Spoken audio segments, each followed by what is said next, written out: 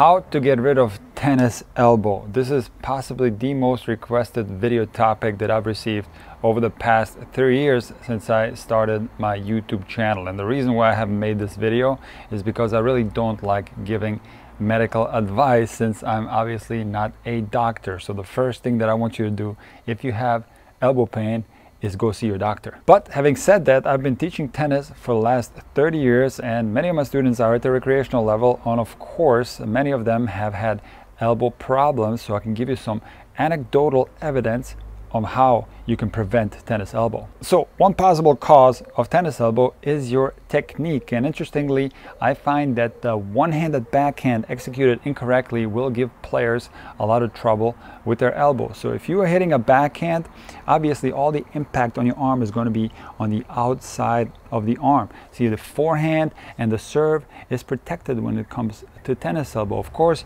you can get pain in the elbow on this side, on the forehand and the serve as well, but most commonly players experience pain on the outside of the arm when striking a one-handed backhand or a backhand volley or a slice backhand. It is of course less frequent with a two-handed backhand. However, most of the recreational players on the male side will use a one-handed backhand. This is where I see a lot of problems. So it is of the utmost importance that you learn the proper one-handed backhand technique. If you're more interested in finding out what that is, check out my lesson with Shamir, one of the most popular videos on my channel, where I teach Shamir the proper one-handed backhand. But generally speaking, whichever shot you're executing with improper technique that's lacking the fundamentals, it's usually going to result in a shot where the arm is used in isolation, where the body is not helping the arm. Or what happens then, the arm gets worked over time, and this can cause pain in different parts of the arm. It can be in your wrist, it can be in your shoulder,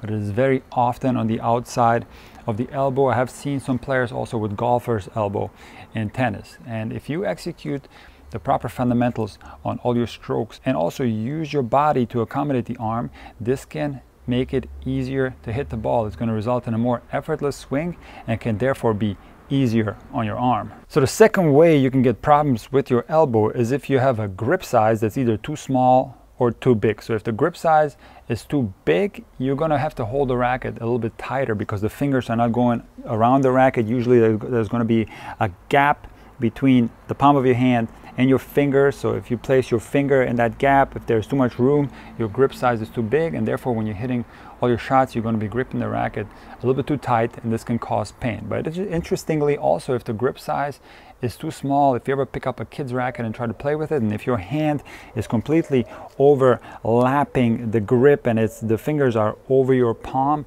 this can also cause some pain. So the best way to check for the proper grip size is if you are holding the racket and you stick your non-dominant hand's index finger in this gap, and if it's snugly fitting in here, that is the correct grip size. Now the next thing is a super complicated thing to explain, but I'm going to do my best job to explain it so it makes sense to you guys. So obviously if you play with the wrong racket, this can cause pain in the arm, but since we all have different bodies, we're going to be able to play with different rackets. So somebody, for example, that's very strong might be able to play with a racket that's very heavy, and this might not have any effect on this type of player's arm. But someone that's maybe a little bit weaker, who doesn't have as much strength, maybe an elderly player, is going to have a really hard time with a heavy racket, and those type of players are going to be better off playing with a lighter racket. When it comes to racket stiffness, this is where it gets really complex, because a stiff racket that's also light, this might be a good choice for some players who are not very strong. For example, elderly players. And this is exactly how these rackets are made. Usually they are oversized rackets with a bigger head size. They're very light, usually around 260, 270 grams, and they're also very stiff. So in other words, that type of racket is going to be very responsive. It's not going to require a lot of strength to swing the racket. On the other hand, there's going to be some stiff rackets that are more for the advanced level, and these might be a little bit more difficult to play with if you are a recreational player. So you have to be careful if you play with a Babolat racket, for example, the Pure Drive, or the Arrow. This is a racket that a lot of juniors use.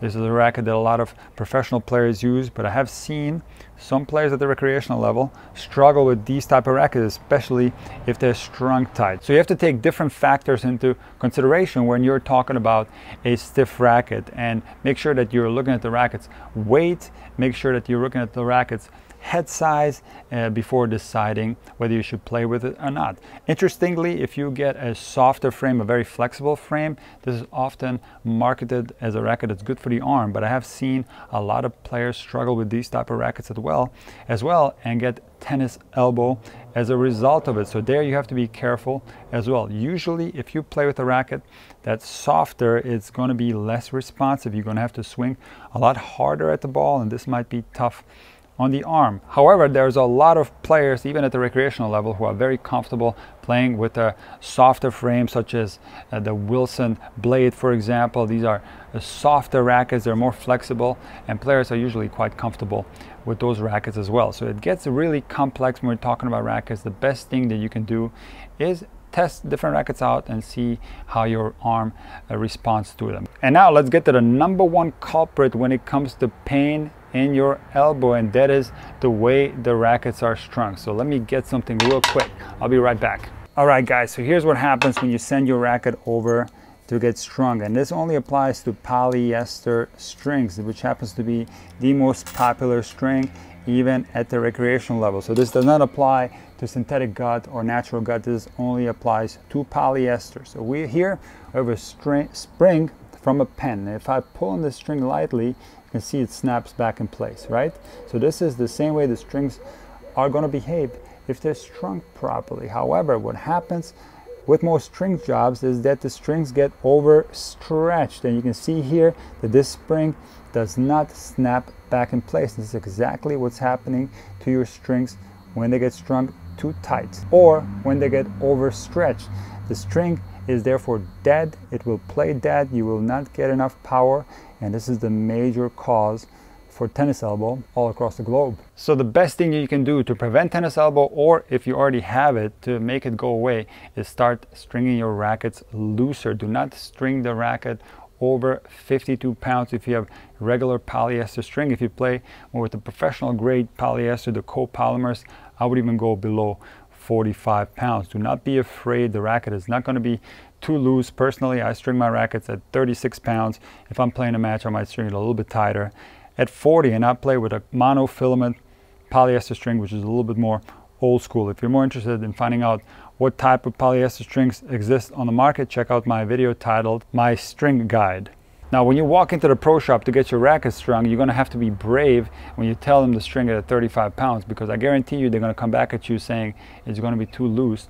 But the best thing you can do is try it out. I can tell you that these type of strings perform really well when they're strung loosely. So the best thing you can do is give it a shot. So guys, the first thing you got to do when you have pain in your elbow is consult with your doctor. There's certain remedies that they're going to prescribe. Maybe you're going to take some medications, maybe you're going to get a bandage for your arm. All these things are very helpful, but it doesn't hurt to try some of the things that I suggested in this video. Make sure that you work hard on your technique so it's fundamentally sound. Make sure you're playing with the correct grip size. Make sure the racket feels comfortable. You're not playing with a racket that's wrong for you. And most importantly, don't be afraid to play with polyester strings. These strings are okay, but only if they're strung correctly. Do not be afraid to string your racket loosely. And I know my evidence is anecdotal, but many of the students that I teach in person have received the same recommendations that I just gave to you, and these players